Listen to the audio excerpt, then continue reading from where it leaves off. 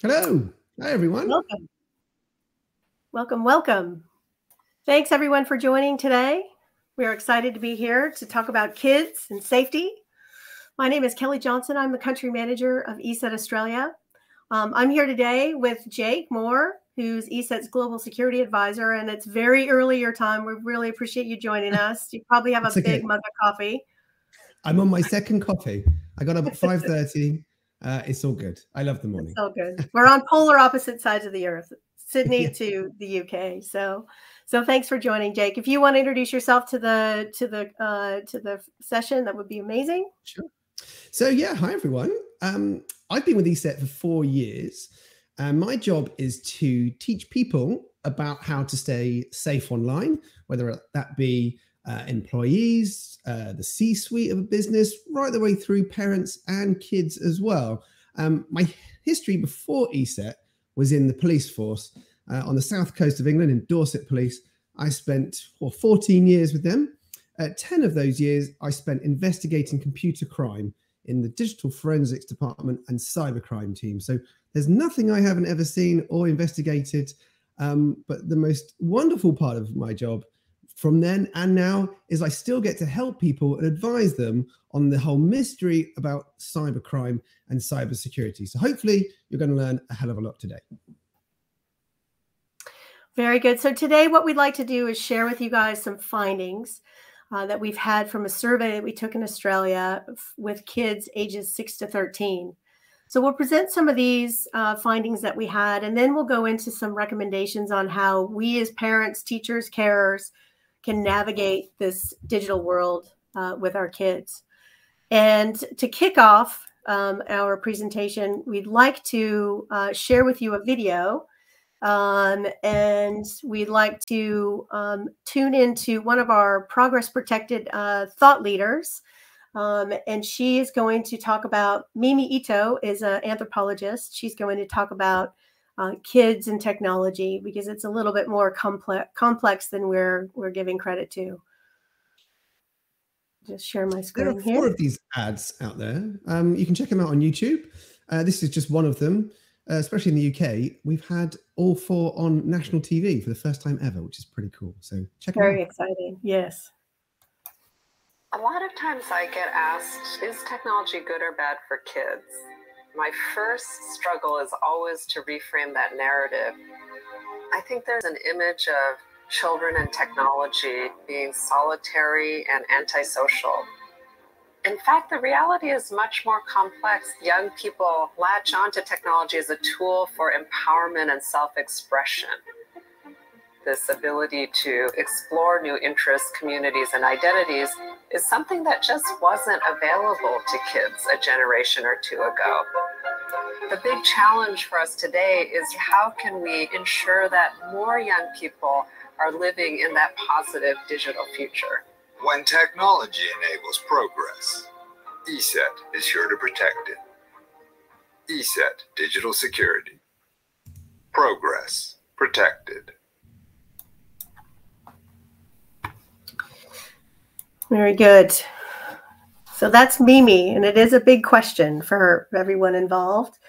And so what I'd like to do now is I'll flip over to our presentation, some of the statistics that we found from the survey.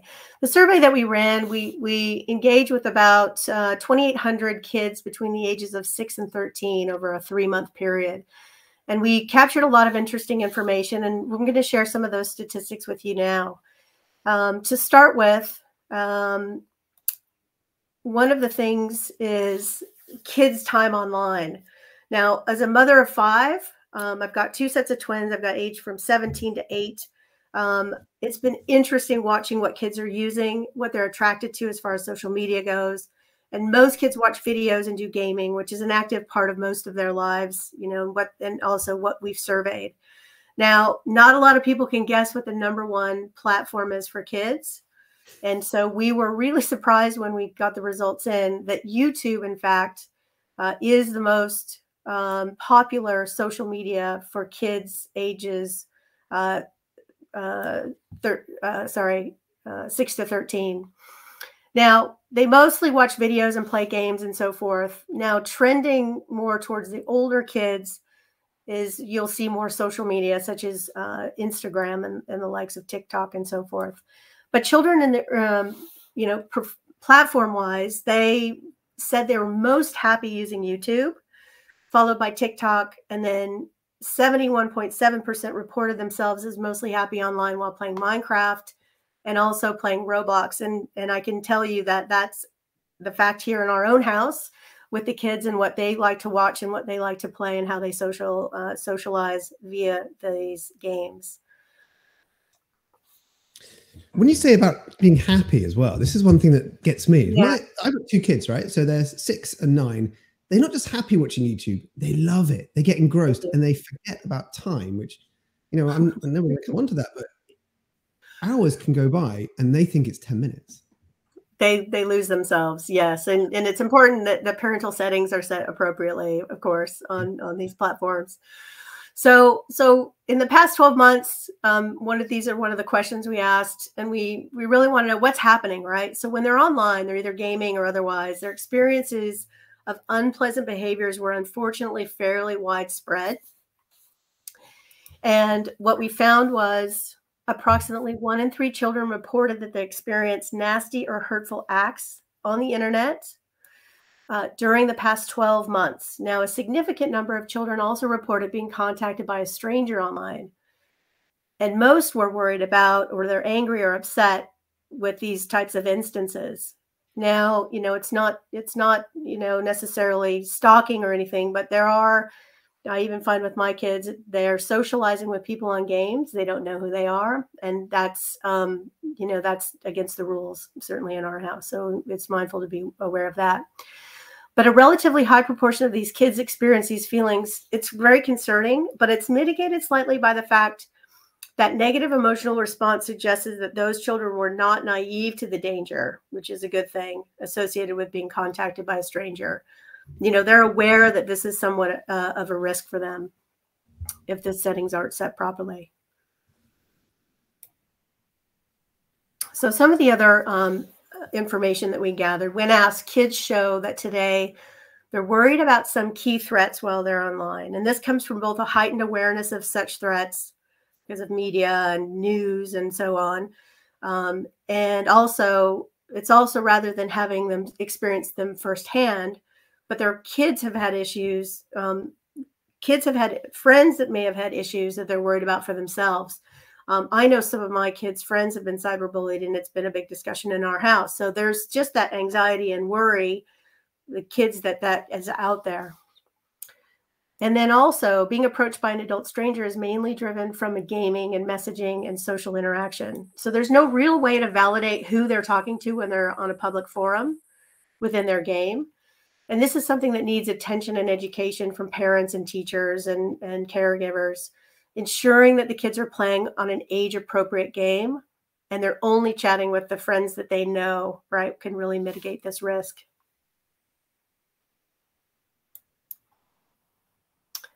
So staying safe online. So to offer an encouraging counterpoint to the worries that we just talked about, the study found that despite their valid concerns, 84% of the respondents reported that they were confident and they knew what it takes to avoid online risk. So leaving a relatively low 16% exposed to kind of this uncertainty.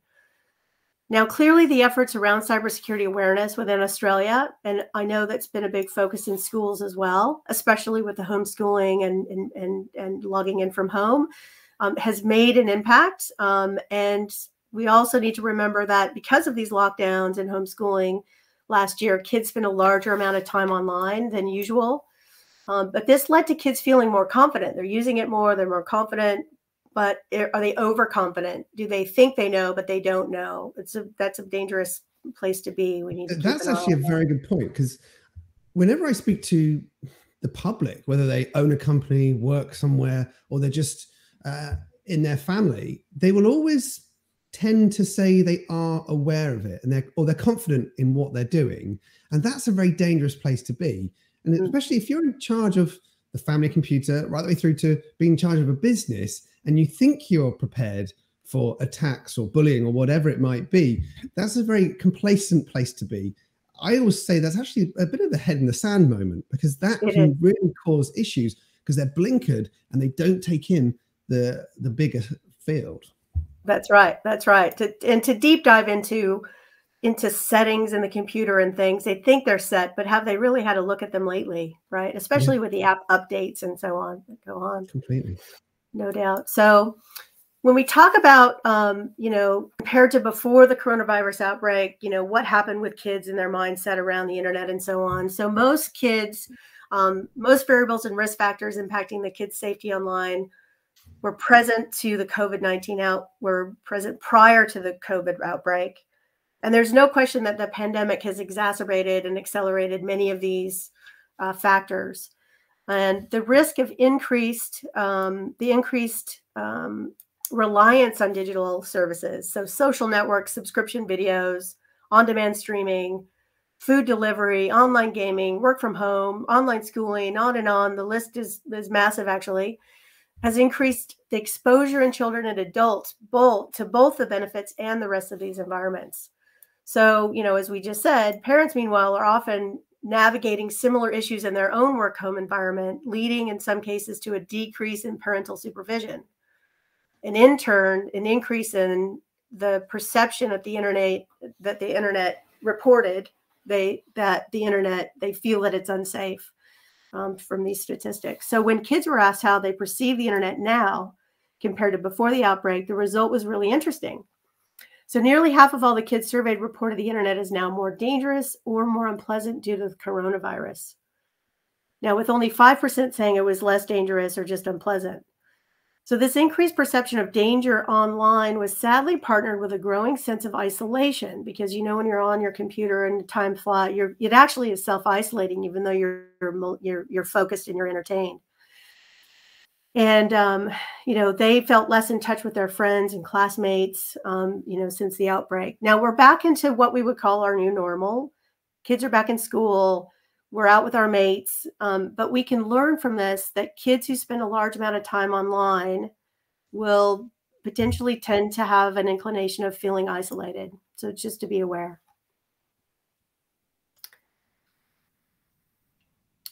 So education around online safety is constantly required. So I like to say, you got to keep going, keep going, keep going. It's like laundry. It's like dishes. It just will always be there. You have to keep that going. So don't ever be complacent, and always check in and all that type of thing. Same thing with your smoke detectors and whatever else, right?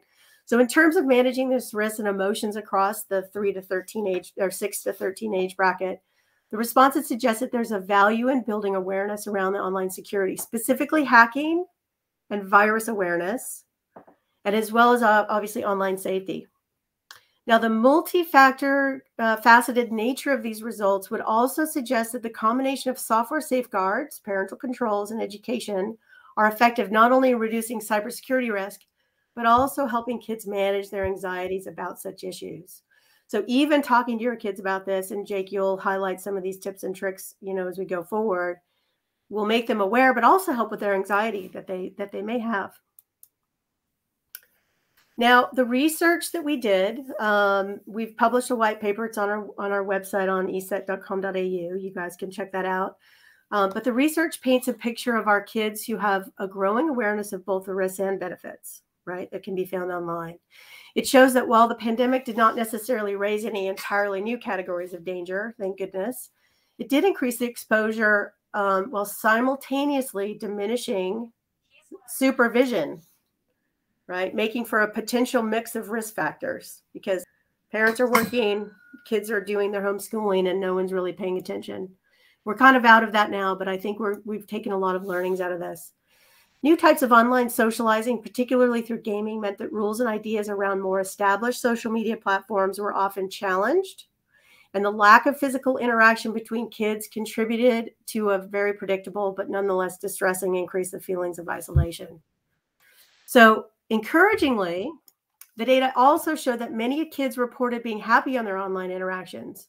They're discovering, they're learning, they displayed appropriate understandings of the dangers that could be found online, and they felt comfortable raising the issues. If they countered, they can raise that to an adult.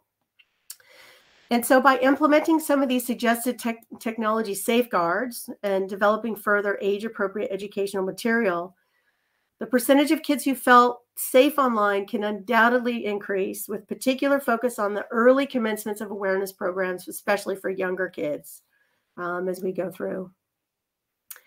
So, Jake, if you want to, we'll go to some of the recommendations and so forth. But how can parents and teachers and carers, how can they help us manage? How can we help our kids manage through and navigate through the daily online interaction that happens? Well, yeah, we've got this all to come now. Key recommendations from us, tried and tested by us both as well. I'm sure if you're watching this, you've got kids, whatever stage they are at, any help is always there. And I always think that it's funny when my friends say to me, like, how do you know what you're doing as a parent? And I go, it's a secret, but I don't. Okay, that's it. Like, anyone who's got like kids younger than me, they think I know more than them. Look, we're still trying and testing it. And one of the trying times we're in at the moment is learning about the internet, smartphones, devices. Look, our kids are growing up with devices as pacifiers in some cases, okay? The amount of times you probably go to a restaurant and you look around and you'll see a whole family on their phones and they're not interacting. And that's the time when they should be interacting, right? Mm. And so the main thing is being open with your kids. I really do find that there's no too early time to do that.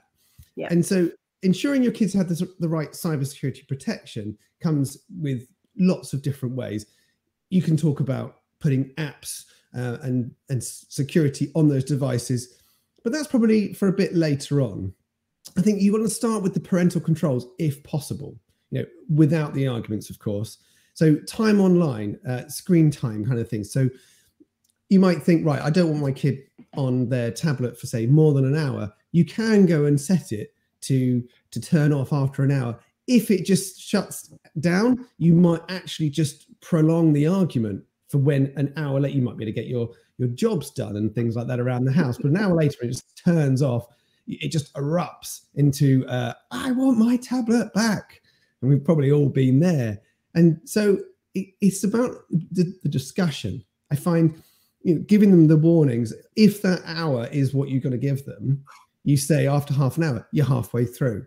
If you've got 10 minutes left, it's 10 minutes left. Yeah. I find that really does help. That makes them realize it's coming out of it. But what I also find is if it goes on too long, especially my daughter, she goes too far in her device, she changes her mood. Her attitude can change. I find this more with TV and especially with YouTube, which it's just the endless scroll of doom, right? It still happens on the smart TV. They just go next. Oh, I don't like this. I've only watched 10 seconds of it. Must be rubbish. Next. To us, older people, this is crazy when we'd have one TV show, once a week for half an hour. You miss it, that's it. These people are, if they're not entertained in 10 seconds, they're gone. It's crazy. So with that, around the moods, it's really, really important to see how those moods are. Because if anything, these devices can affect them. If it gets really bad, then it might be worse, such as they're being bullied, they're reading comments. My children will read the comments in YouTube to see what other people are saying about them. Yeah. That can have a negative impact because sometimes that might be something quite nasty, even if it's not direct to them. So it comes down to discussing with them about it.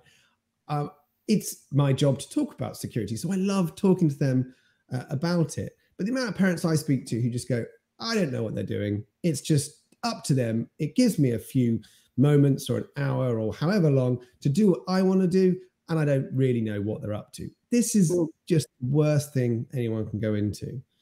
So understanding what can happen. I love what you say about it's like doing the laundry. I'm going to steal that one actually, because it really is. It's an ongoing situation. We need to be laying down the rules about what is possible, what can't happen. If they are to send messages to people they don't physically know, like someone in their class, then they can lose that privilege, and they've got to realize it is a privilege. They will lose that privilege for a certain amount of time. I find that it starts off with like an hour, And then if something bad happens, I'll then say, right, you're losing it for a day, and it increases. And there comes a point where they go, okay, I get it. If I lose it again, it's going to be a week. If I take Netflix away for a day, my daughter is good as gold for however long afterwards. So she does get it that if that goes, oh my gosh. So I can't stress enough how being open with it. Yes. So if we go on to the next one, next slide, we've got about how you learn together. Now, this is so important. I speak to loads and loads of parents who, like I said, don't have a clue what their kids are doing, but I see that as an opportunity, especially so I'm 40, and I find the parents older than me tend to not want to learn about the smartphone, especially my brother. Okay, he's 46. He couldn't give two hoots about what apps his kids have on his phone. Yeah, I asked him if he's worried about online safety. He says, oh yes, of course. The perils and the pitfalls of the internet, terrible. But I say, well, do you want to learn about TikTok? Oh gosh, no, TikTok's for kids, he says. I said, you're falling into the first trap. This is it. This is your opportunity. Download TikTok. He says, I'm 46, Jake. I wouldn't be seen dead on it. I said, no, this is amazing. Get it on there. Don't go and share your stupid dances. No one wants to see your dad dancing. But if you go and play around with TikTok, you will realize there are security and privacy settings in that app that you can take advantage of. And then you might be able to throw in some little tips for your kids who probably haven't equally looked at the privacy settings. I know apps will come and go, as we've seen. If you remember Pokemon Go, all about geolocation. And these apps will come and go, and they go so quickly these days, as you're probably aware. They'll rise one week and be gone. But in that week, you might realize that your kids are giving away their location. A real danger for them and a real worry for parents.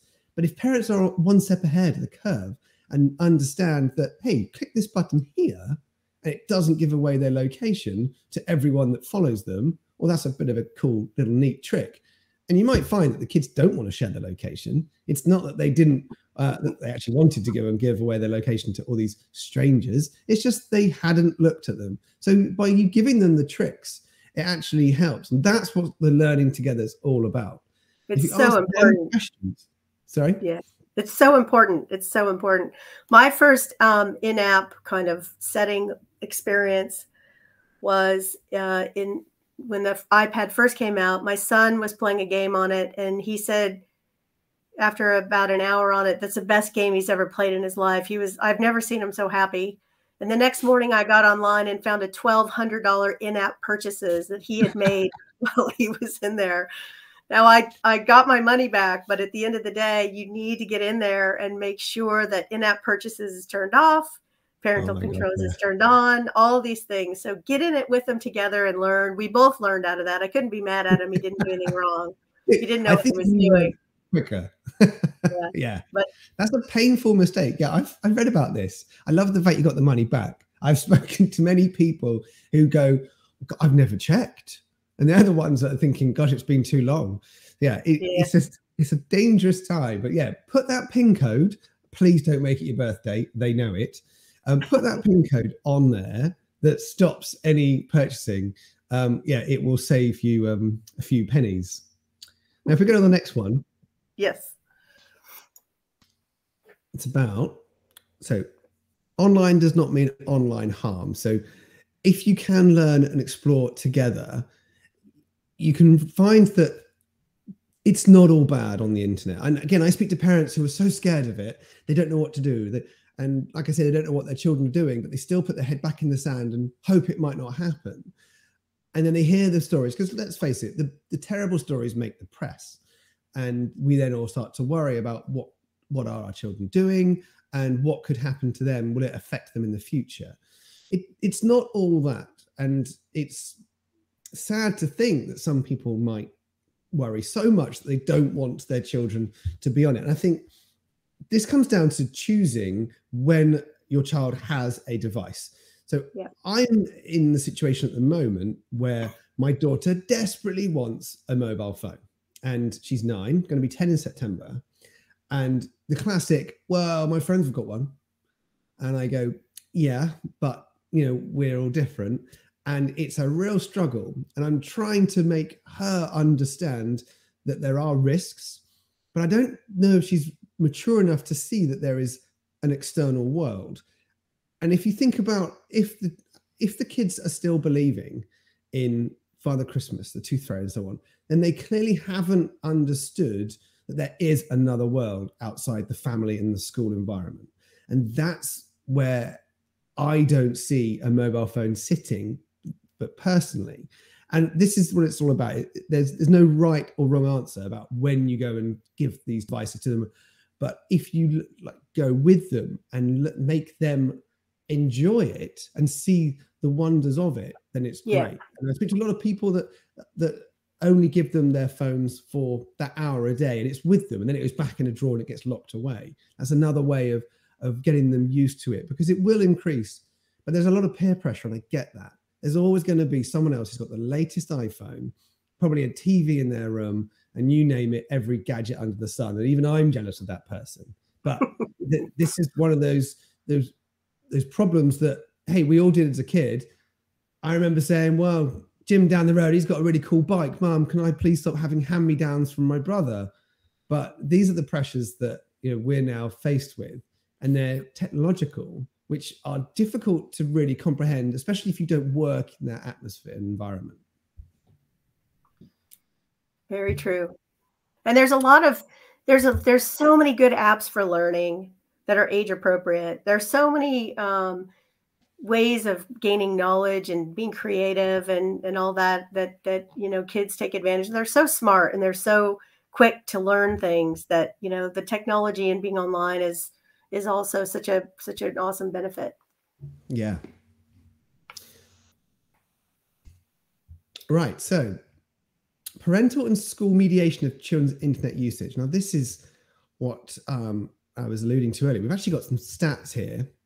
So if I just read that, a significant majority of kids surveyed, nearly 94%, reported that a trusted adult had discussed online safety with them. The majority of 88% of kids also said there were rules of some kind in place at home around internet usage. Now, this is great. This is what we want to see, people having those rules rather than the I'm busy, and let's face it, we all are, and it's very easy to go and do that. But the rules in place, they set the skeleton idea, the backbone behind what is safe. Otherwise, it'll just be a free-for-all and all things can go wrong. But this is where it comes down to time. So treat it like you would treat anything that you spend time with your kids doing, the spelling test in the week, homework, absolutely anything, even just playing sport with them. It's just another one of those vital things that we have to desperately do, because it is going to be a life skill. It's going to be part of their life forever. Back when I was a kid, no one was thinking about the internet, and I had to learn about the internet in my late teens. But now these kids are looking up at their parents and the teachers to learn about it. And if the kids are knowing more about it than our age group, then it's just going to be that free-for-all, and we don't want to go that way. That's right. And the peer-to-peer learning is also really powerful. I mean, I've got 2 8-year-olds and an 11-year-old, and they still do their homework together. They do this kind of peer learning, really to give that approach to support, and they know what the rules are and that kind of thing. So then they support each other and hold each other accountable at the same time, which is annoying. I'm not going to lie, because they tell on each other, and I end up being the police, Jake. You know how it goes. That's right. That's right. This is an interesting question. Again, I've kind of mentioned it a little bit already. When to start with smartphones? I think it's different for everyone, probably different in different countries. I know some kids that have got them from 3-4 years old, probably because they are hand-me-downs from their parents, and they're thinking, well, it was sitting in a drawer. It saves me buying a device for them later on or whatever. But the smartphone, it's a wonderful device, but it's the controls on it that I think are really important. Don't go putting a SIM card in that phone for a long time. So get them used to the phone first, maybe even a phone with apps that don't need the internet. You can turn the internet off. I've got those apps on my kids' tablets that don't need the internet to run because it's just a game on there, and that can be really helpful. Because the smartphone, let's not forget that let's call it the primary function of it is to contact people via the phone. That's a network that can go all over the world, and same with the internet functionality of it. And that's where the dangers can come. But there's no right or wrong answer with this. People will always ask it. But what I have noticed, it's getting younger. There's got to be an age where it can't go any lower. But maybe we're there now. 10 years ago, it was probably in the teens. Whereas now, let's probably suggest it's pre-teen that they're starting to want to do it. And they're looking at us parents.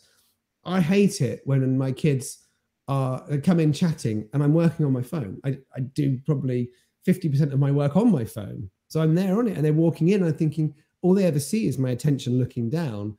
And then they want to, particularly my daughter, she wants to then play with a phone. She's got a pretend one. And she loves going around going, just chatting to my friends. I laugh, but it's true. And it's mimicking, right? And they're mimicking, a natural thing for kids to do. They see us, we're on our phones. And what we're doing is saying, you can't have one of these. And what they're thinking is, well, why not? You've got one. That's a fair question. That's right. Yeah. And when they start to work that out, it's not far away. And it will happen at some point. Yeah, your kids, Jake, are at the age where they're, getting ready to, cognitively be able to understand risk, consequences, interaction, the bigger world picture, and really knowing that's a powerful, powerful device. But I think younger than that, they'd see it as a toy. Yeah. And so that's fine. My kids all have a tablet. That's what they use. They don't have a phone. And when they're 13, they can get a phone, and that's kind of the rule here. But again, my kids would come to me and say, the same as yours. My friends at school have a phone. And I go, well, what's their phone number? Are you going to call them? Right. What's your contact list look like? And they go, well, what do you mean? So they don't get it yet. So, so again, I agree. It's the same. It's really no real answer except for, your own parental choice, I suppose. Yeah. And then going on from that, social media, they do have ages that they say you've got to be minimum. I do find that people don't follow those rules because I think TikTok is 16. Do you know what? I think WhatsApp's even 16, right? But it's probably the first app kids will download once they are allowed a smartphone with internet capability, because they can then contact friends, chat. And I think these age ranges that they're saying that they are right for, they're probably to cover themselves, but it's down to parents. And if more and more parents disobey these given rules, then it just gets younger and younger. But social media opens up the world, and it is pretty scary for what can happen. And so this is what it comes down to: spending time with your kids whilst they're on it, whatever age, seeing what they're up to and seeing how they interact with other people. Yeah. And once it's up there, it's up there. There's no deleting it off of the internet. And I think that big ripple, and you'll see, if you're on Facebook or in other apps where they go, we're testing to see how far this post can go around the world. Yes, and how quickly it goes through the world. And that these are good lessons for kids to know. Look, when you put your stuff up there, I did all my crazy stuff in the 20s. There was no internet. And I am so happy there was no social media then, because So I think it's an important lesson for young teenagers and, and young adults to think about that. Yep. On a side note, I just want to say, I worked with a lady who came to me and said, Jake, I heard you can hack into accounts. And I went, whoa, what are you talking about? And she said, there are some embarrassing images of me on the internet. Can you delete them? And I said, you can probably do it yourself. It's going to be tough. But like I say, once it's on the internet, it stays there. And she's like, well, they're on my MySpace account. You might remember the good old days of MySpace. Wow. I said, okay, just log into it, delete them. After a while, Google will stop seeing them. She goes, yeah, I don't know the password and I don't have the email address. I don't own the email address anymore that gets me into it. I said, all right, give me a few minutes. So once I downloaded 2 billion passwords and usernames and had a little play around and found her email address, and I found one of her passwords that had been compromised. It was her name, by the way, which was hilarious, with a number on the end. And I said, was this your password? She said, I think it was. I typed it in. I got back into MySpace.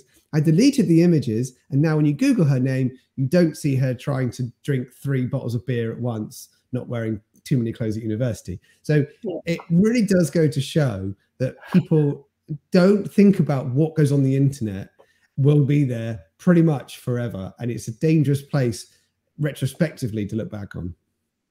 And password management is another topic for another webinar. That's a whole new webinar altogether. Yep, that's right. Very good. So, wow, this is it. Recognizing bullying and hurtful behavior. Now, this is difficult because these are the 3 things for how you can be proactive, right? Yeah. Yeah. So kids don't always open up when they are being bullied, or they'll show it in different ways. They'll shout at you and so on, and you think, what is wrong with you today? And it's so tough to step back, like you say, of being proactive and think, just a minute, what is going on? What could it be? It might be the last thing on your mind that is connected to a device that's in the house. Back in our days, bullying was left at the school gates, probably. Very rarely would be taken home with you. Now it's 24/7 for some of these children, which is damaging, and they're connected. They're attracted to the lights and the endorphins that these devices give, like a moth to a flame, and it'll never go away. So that's right. Go ahead. Just knowing what kind of response or support is appropriate for the person in need. I think that's so. It's subjective to your child, and of course, as a parent, you know your child the best. But this might be a switch, a change in how they are, and like I say, it could be the last thing on your mind. It could be coming through the device. Yeah, it's always checking in on kids' moods, and also just having a discussion. I always find that with my older kids, my teenagers, I have a conversation with them when I'm in the car, because there's no eye-to-eye contact. There's no threat. It's a casual discussion. You can kind of bring it up. They're looking out the window, or they might be embarrassed, or they might cry, but they're not crying in front of me. And I think that might be a strategy for some people to talk to their kids about if there's a problem with them, with bullying behavior or any other issue that might be going on. Or taking a walk is another way of really connecting with the teenagers at that specific age. And really, knowing what kind of response or support is needed is your intuition as a parent, right? Just like you said, you know your kids better than anyone, really, at the end of the day. And fostering empathy is key, right? So instead of hey, we talked about this, you need to da-da-da-da. You take a more empathetic, hey, tell me what's going on. I'm really curious to know what's happening with you. So more of that kind of approach, and you'll find that they'll open up more than expected. Yeah. The ultimate can of worms scenario. And suddenly you're there thinking, oh my gosh, I wish I could just close this all up again. That's exactly right. That's right. So on this, go ahead. Oh, I was just going to say on this particular topic, so we've got a really great resource available here in Australia, which is our Safer Kids Online website. And you can go onto the website, and this is really good because there's a section for teachers, there's a section for parents, there's a section for kids, older kids and younger kids. There's games, there's videos, there's cartoons, there's tutorials, and there's Jake featured in his vlogs that he's put up around a lot of these topics that you can listen to and share with your kids. So I've actually had a couple of the younger kids come in and play the games and look at the videos, and they know this website very well. And they've also introduced it to the school, and the school really likes it as well, because it's something that some of the teachers can use in the technology classes and so on. So did you want to say more about the Safer Kids Online initiative and what ESET That's it. has done? Yeah. Well, you've pretty much nailed it. It is great, and it's growing. I like to see so many schools in the UK, in fact, are using this as a resource. But it's not just for kids, and this is the main point I make to parents. When they hear that we've got this wonderful resource, Safer Kids Online, they go, oh, that's really good for the kids. And then back to the jobs. And I go, no, wait. This is for you as well. And they go, what? And what do you mean? I said, there's so much information that parents need and can go and find. It holds it in that one place. It's so important that, yes, the kids know about it, but the parents, I can't stress enough, need to know more and make it an enjoyable experience and not to find it scary. And I think if I can teach my mum, who's 75, how to use, well, I've had her on Snapchat before. That was hilarious. Seeing all those filters pop up on her face. It actually, well, literally blew her eyes out because that was one of the filters. But it just goes to show you can teach anyone anything. If the resources are there and in this wonderful environment, then that's a fantastic resource. Please go and check it out. Yeah, very good. And that leads us to our Q&A session. And one of the questions that has come in is around, as a cybersecurity and kids safety experts, what tools or products does ESET, what can we provide to parents and teachers? And so Safer Kids Online is definitely the key landing spot for them. As far as products go, ESET offers security for all devices and all operating systems. And so you can check that out on our website, eset.com.au. And then based on your survey, this is the second question, did you see any differences between younger kids versus older ones? So under and above 10 years, for example. We did not categorize the responses by age, interestingly, but I would say that the average age of those who participated was between the ages of 8 and 10. So the majority of the responses fell in that. Now, the way that we did this survey was we did it via an online survey, and we gave away a Nintendo Switch. And if you were a kid and it was Christmas, everybody wanted Nintendo Switch. We got an incredible response from that. But the average age really fell within that range. And then the third question is, how different are safety tips for the kids using laptops versus mobile devices, including mobile apps? That's a tough one. But I'd say that's not too different. Maybe a bit more on understanding geolocation settings on mobile apps. That can be scary, that some kids could be monitored. The amount of kids I know, well, I say kids, probably late teenagers, that share their location with their friends voluntarily to do with Find My Friend. So on iPhone, it's Find My. And it used to be called Find My Friends. I think Android's got the same thing. And then they forget about it. I know that some people have put their location settings on to share it all the time. Maybe they then fall out with their friend or break up with the partner that's also able to see where they are. Excuse me. And that's quite scary when they're suddenly monitored and followed. So you don't necessarily get that so much on laptop, but the same principles are still there. It's about privacy.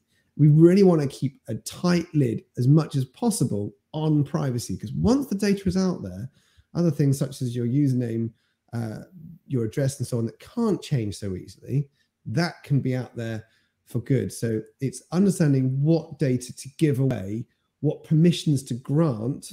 As soon as you get an app, it will say, ask app not to track, for example. That's a really important thing for people to understand. We want to minimize that amount of tracking. That's right. Yep. And also forms, when you fill out forms typically more on the laptop, just be really cognizant of the information you're sharing. I know some people use one particular email address that they use for only online forums so that they can keep the spam and all that in a separate account. So that might be a good tip. Yeah, that's great. I always say to people, if they can do that for forms and shopping online, you'll really notice that one gets all the rubbish. And then your main email address stays pretty clean and doesn't really end up using the junk folder because, let's face it, no one else ends up knowing about it. So really good. That's exactly right. Yep. I've only got 4 friends, so they only email me. That's right. Very good. All right. So, all right. Are there any other questions anybody wants to ask on the chat?